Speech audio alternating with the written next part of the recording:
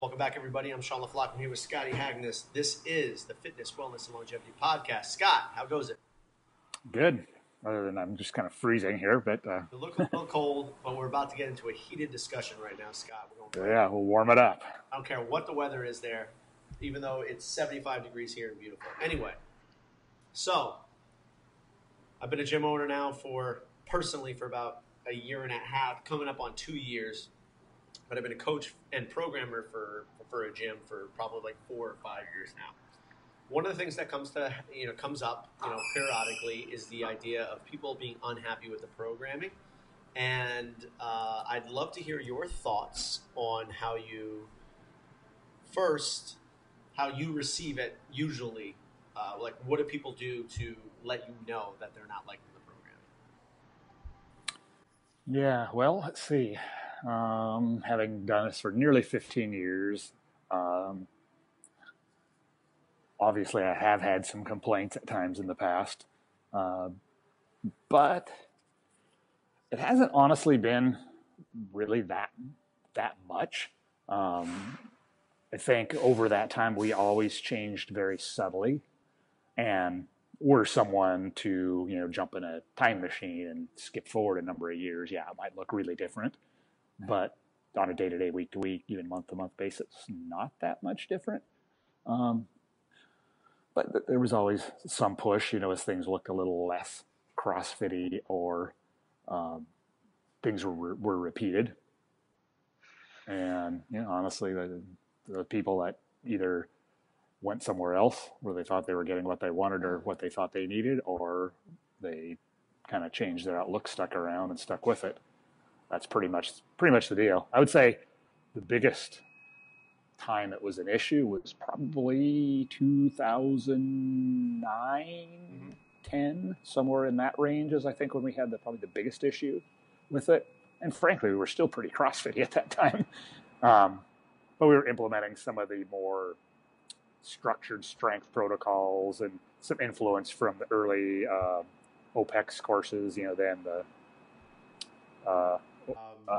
where things were a little more structured, or percentages of effort, not, everything for time or all out all the time. So, first off, a follow-up question to that is, were there a particular type of athlete or member that would request these types of changes or want to know more about this stuff? I mean, there's some people who want to educate themselves, and I love those people, because they're like, listen, I want to know the purpose of why we're doing things, and I'm all for that. But then there are just certain people absolutely who just want to complain. I look forward to those questions, Yeah. Right. Yeah. And I remember, the particular instances that I'm thinking of from the era I just mentioned. I don't think anything we would have had on the board would have actually satisfied these people and the mentality that they had. It was a small, at the time, I would say there were maybe some cliques in the gym, and it was this one clique that was led by a particularly not very, an individual with not a very good mental outlook on things. Yep. Always look for fault in everything. And as we've seen, these people joined other gyms, eventually left and went through, I don't even know how many gyms. So clearly they weren't able to find satisfaction with any of the other gyms in their program.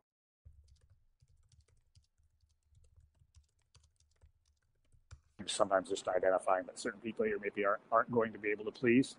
Doesn't really bother me. Obviously, I don't want to lose clients or members, but if they don't really resonate with, your mission and purpose, then, it's probably not a good fit and probably not a good thing for anybody. Yeah. Now, at the time, Scott, did you feel like, because obviously if someone brings something up, there might be some truth to what they're saying, right? Mm-hmm. So how do you balance that out with your own truth? Yeah, well, I do think you have to listen to see, or try to find out what is this person really their complaint, right? I mean, is it they will think that more all-out stuff is going to give them better faster weight loss? Is that the direction this person's coming from? And maybe it's simply, if you can identify that, it's not just that they'd like to see more thrusters or something, you can meet them halfway and see what they're saying, but then there could be other issues. So one thing we did, and maybe this mitigated some of those things, we did it several times, was where we did a gym-wide survey. We had a client that did stuff like this, and he volunteered to, write up a survey that would kind of ask the hard questions and things, and we got a lot of feedback, and there were some things on there where clearly when a large swath of people say, have a particular feel a certain way, or that's their perception, then it's real, right? And whether you like what you hear or not, you have to address it. But I think it was a really good thing, because we did change some things we really weren't aware of, and it certainly steered the ship in a better direction. And I think people appreciated, that we listened to them. Now, are there any kind of hard points you get to, or lines in the sand for you, Scott? Or is it more of just like an education kind of thing? Because I feel that us in particular, we're very much a minority in the CrossFit world, where we have a greater understanding of what actually gets people the results that they want. It's not 6-week flash in the pan crush fests necessarily. I mean, it might get you some short-term results, but I think when we talk about long-term progress, if a person has, that 40, 50 pounds to lose, it's probably a lot better off to make smart lifestyle changes and proper adjustments to their exercise and nutrition in order for them to actually acclimate and change themselves so that weight comes off, rather than saying, okay, the weight is the problem, so let's go after the weight. Right? How do you address with some of your athletes? I think having written about it, talked about it, it's kind of front and center on our website. That's our approach. We try to weed out people that think that they can just get their ass handed to them for 6 weeks and make a big change. It's exactly what you said, right? If once in a great while, for a very small minority of people who have only small changes to make, you can use that approach, and it might work. Generally someone younger and already pretty lean, right? Because it's a strategy to get you in shape, like for a season or for a bodybuilding show. If you have a lot of weight to lose, it's a completely different approach, because you're never going to lose 40 or 50 pounds in 6 weeks, and any sudden really high stress thing you do is going to send you the opposite direction, most likely. Yeah, you might drop X amount in rather quickly, but it's going to take you the other direction. And on long term, either you're going to not be able to sustain it, and you're going to go back to your old habits and have a big rebound, or you're going to stall out because your body's refusing to give it up under the chronic stress of being overextended and underfed. So I think just education. I mean, we occasionally do get people in. It's usually a discussion we have before they even really necessarily would decide to join. And I think the people we've got around, they're well acclimated to that idea if they've been here a long time. So it's not something that comes up too often, I feel. Mm-hmm. Especially now that you've kind of, who you are and who you're not. So when someone comes through the door, you're willing to ask the tough questions right away and be willing to say no at this point. Yeah, exactly. We kind of eventually see who isn't going to be a good fit or what for their goals, and I definitely ask the question to make sure that people are aware of how we do things there. So I think that you make up some great points, but taking it one step further in terms of education for people, it's so much easier to just lose weight and think that that's your problem.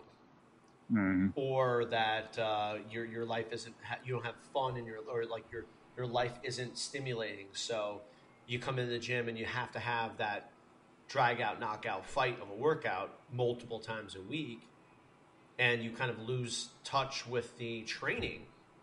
Mm-hmm. it's easy just to put that label on it, but it's harder to look at yourself. It's so easy for us to be the scapegoat for people in some ways, you know? Mm-hmm. Because like a rational person doesn't come in and attack another person, right? Right. They like, hey, I'd like to discuss something with you. Do you have some time? I'd love to sit down and whatever. There's no like ego attached to it. If they really like, if I were to sit down with you as my coach, which you were, and I'm like, hey, we need to work on some things. And this is what I think. Like, what do you think? Like, I come to you with a problem and a solution, and you come to me with a rebuttal, and maybe we meet in a common ground. And I think that's most of the time what can happen.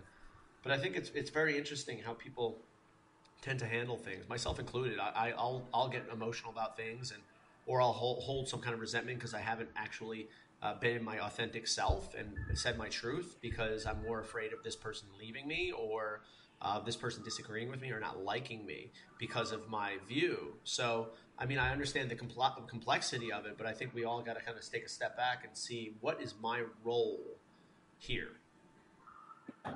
With this profession, we do open ourselves up to, be potentially a scapegoat for something, right? You can have somebody that doesn't get the results they're looking for, and then, of course, there are a certain segment of people, it doesn't matter what those results are, they're not ever going to be happy with them, right? Somebody can never be too lean, or, there's always someone they see on Instagram that's stronger than them, or whatever, right? And if they can't accept where they may have had shortcomings, or it's easy to project those on someone else. And as a coach, you can be, or gym owner in particular, you can be an easy target for that. Yeah, absolutely, and especially if you set yourself up for that as well. Like myself, personally, like I'm a person who is kind of a haven for people to complain, because I'm relatively compassionate to people, and I understand and I allow people to kind of vent, and I'm like, very agreeable. But that's not necessarily my job. My job isn't necessarily to be your friend all the time. My job is to give you the truth, and a lot of the time I'm not comfortable, but more recently I'm getting more and more comfortable. But I also got to be able to give the truth without having that resentment toward it, because I think the thing that I hold on to personally is, you pay me to write you workouts, make sure that you're safe, put you in the best position possible, and then you come to me saying, this isn't what I want, right? So there has to be some kind of trust that my knowledge, my efforts, my livelihood, what I do every single day, what I eat, sleep, and breathe, is to put you in the best position possible. And I guess I take it personally when people are like, well, this is what I think we should be doing. I'm like, do you go into your financial analyst office who's had 40, whatever years of experience of doing this stuff, and you say, well, I think this is what I should do with my money? What would they tell you to do? Good, it's your money. Take it wherever you want, right? But balancing that out with, hey, I don't have all the answers. And maybe this person bringing their perspective to things could possibly make me get closer to the answers that I have. So, yeah, it's definitely a challenging thing, but I everybody sees the coach as this strong, has all the answers, you can say anything to them, but we're fucking human, just like everybody else, and I wouldn't come up to anybody else in another profession and put that on them. I would ask questions, and I would inquire with a very lightness to it, like, hey, I want to know what's going on. Like, I really am interested in this. I'm interested in my health. I'm interested in my wellness. But for people to say, like, this is what I think we should be doing, it's like, great. Like, you've already kind of set yourself aside as a person who is complaining first and then answers later, rather than someone who's seeking answers. Yeah. And I don't know what the exact answer is there, but somewhere there's what's that? Is somewhere in the middle, as it usually is. Exactly, I guess, right? Yeah. Yeah, I mean, was it a case of maybe their goals changed somewhat, or it started out being this one thing, but that was the facade for what they really wanted, and then when the training looks like this other thing and not the thing they really wanted, and finally they, complained. Or, I guess at the end of the day, it's like, if this person wants to do what they want to do, and that's fine, and you can just let go of it. But as a coach and as a person who's here to help people, and I think you would agree to this, it's like, you can't at least not say your part. right. And I think that's where I let the view of other people and kind of the idea of being a welcome mat to people, like walk on me or walk over me, tends to cause a lot of anger and resentment for me, because I can say my part after they having questions and like, this is what I think, this is what I believe, and if you don't align with that, that's okay. But if I don't say my part, then I'm always going to be like, I should have said something, or I'm not actually being my authentic self. Like, I deserve a voice, especially because you're coming for my voice, not to just use me, right? So I guess there is that balance to it, whether it's on a coach who owns a gym or a personal training or whatever it might be. Like, I mean, even my kids I coach for lacrosse, I mean, it's much easier and much more comfortable for me there, just because it's kids and they're like, listen, you're going to listen to what I say or get the hell out. But when you're now in a service industry and you're indoctrinated with the idea the customer is always right, I think that slogan tends to not jibe with my truth. Right. Well, and I think we're, it depends on exactly what the issue is. We want to take care of our customers, but we're not, or we certainly shouldn't. Like, if somebody comes in and wants to do, I'm writing workouts for somebody and they want to do some ridiculous thing I know is going to crush them. Well, I'm not going to just write that workout for, that they're not right in that case, in my opinion. They can go somewhere else, but that's not something I'm going to do. Lots of other things, sure, I'll take care of them if it's something that still fits in the value system. Yeah, so I thought I'd bring that up. It's something that as gym owners and as coaches and stuff, it comes up. But I just had a few incidences recently that happens with. But I guess realistically, you got to be able to say no, and you're not going to be able to please everybody. And I guess what we can do is just know who we are and know what we want. And know what we can get with and sleep with a clean conscience about, right? Exactly. Yeah, I think having that grounded principle, and certainly with time and experience, we find who and what we are, more comes into much clearer focus.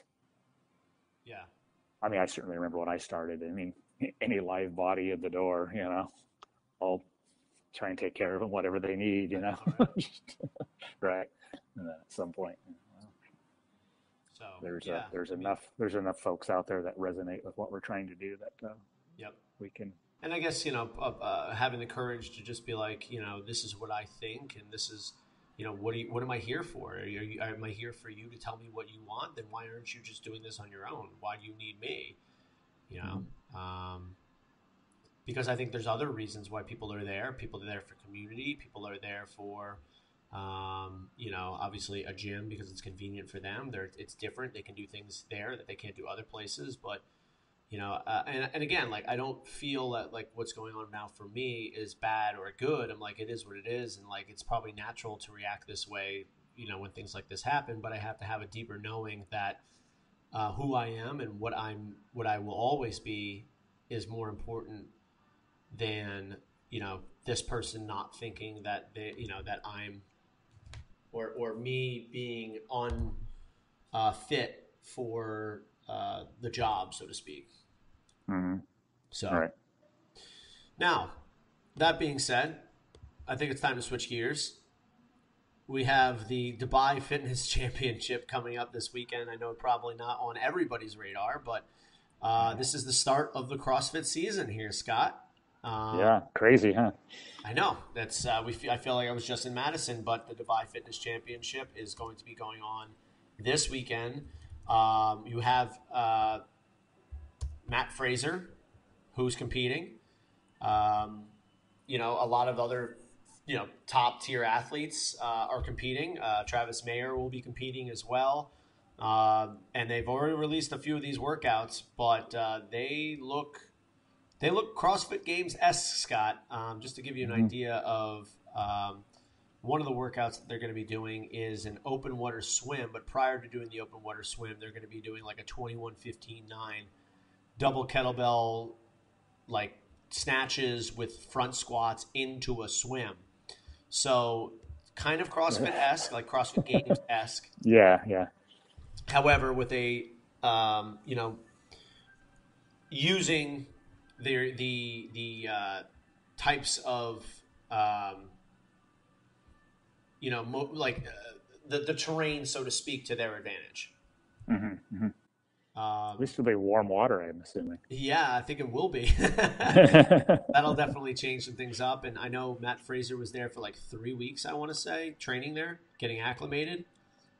So, I mean, it starts on Wednesday. So it's Wednesday, Thursday, Friday, Saturday, Sunday. So it's 5 days.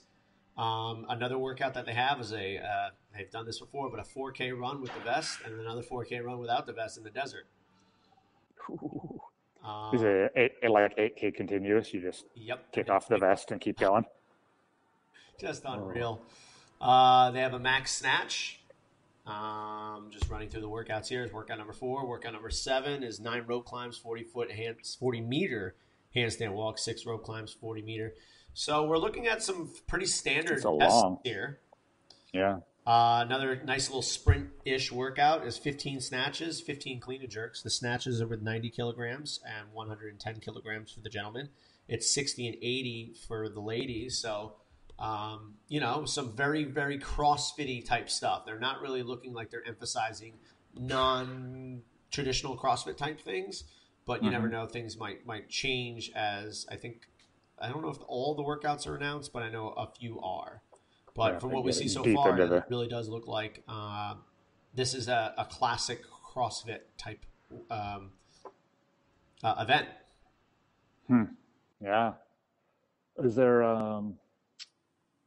live streaming? Yes, there will be. Well, it would probably live probably stream. want to watch it on delay, I'd imagine, because they're probably. I know, right?